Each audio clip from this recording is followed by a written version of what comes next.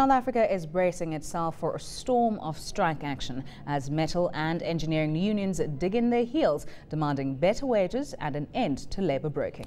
With the country's annual wage negotiation season well underway, it's believed that 320,000 workers in the mining and energy sector will also down tools next.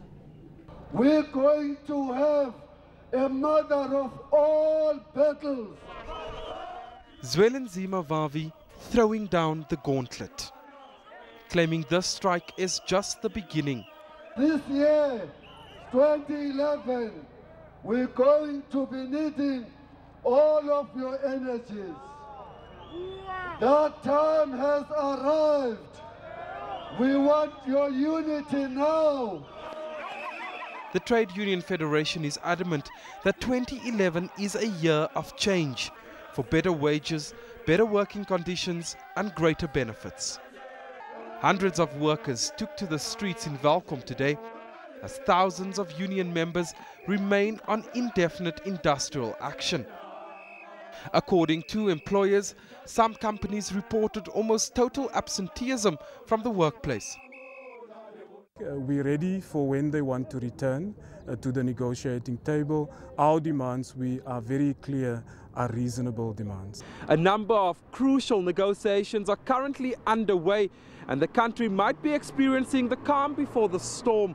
Unions in various sectors are demanding double-digit wage increases way above the inflation rate of 4.2%.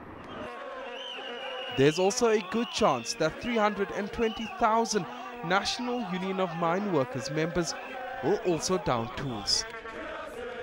Jody Jacobs, E-News, Johannesburg. Not all metal workers across the country have heeded the call to strike. Employees at a Cape Town steel factory have decided to cross the picket line. The National Union of Metal Workers say these workers are in the minority, claims that are strongly refuted by the Cape Chamber of Commerce.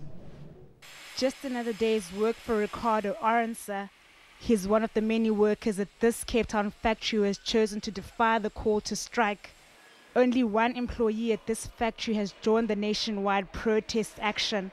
I cannot afford to go off, not even for one day, because all of us have got families to support and losing one day's pay is way too much for anybody to lose at this moment in time and the financial state that this country is in, especially for the workers.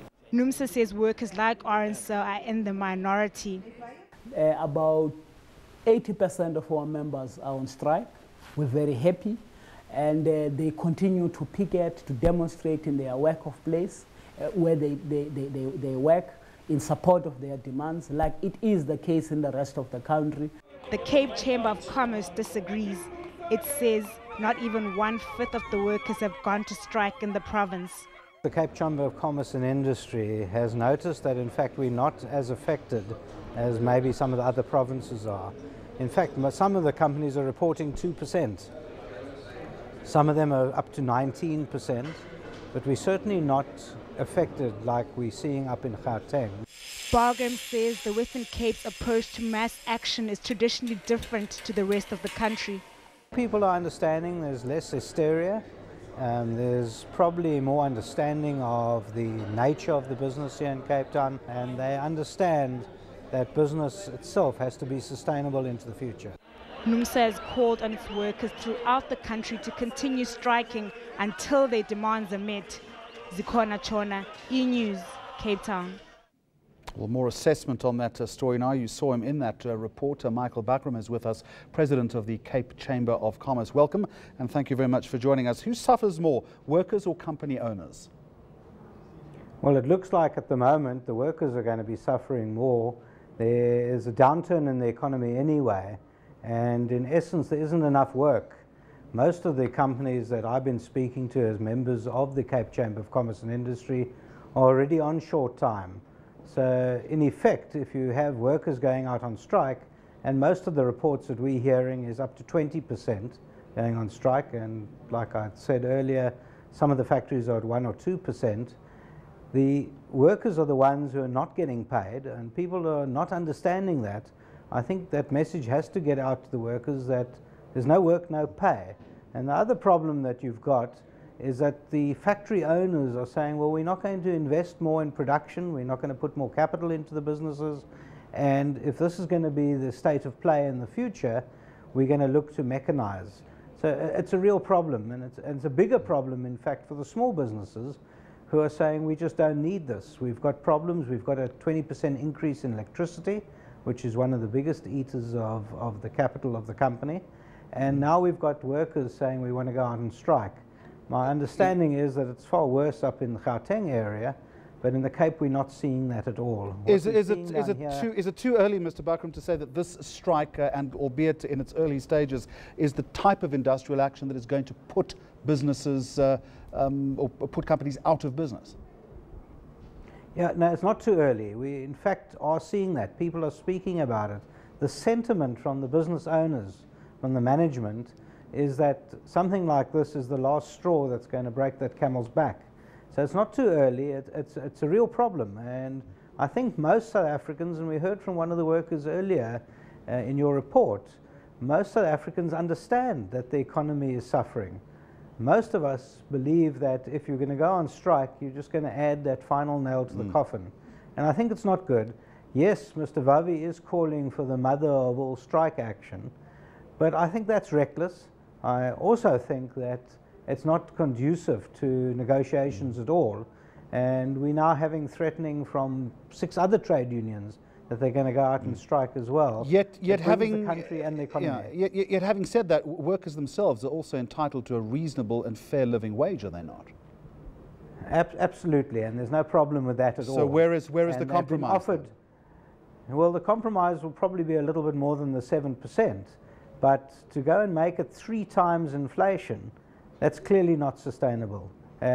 People will rather bring goods in from outside the country, which goes against everything that our government stands for. Our president has called for the production of 5 million new jobs. This is leading to retrenchments. People are already going on short time and layoffs, short-term layoffs. They're now going to have to look at retrenchments. So it doesn't make sense at all. It doesn't look like COSATU's thinking with its head. So how do you see this ending then?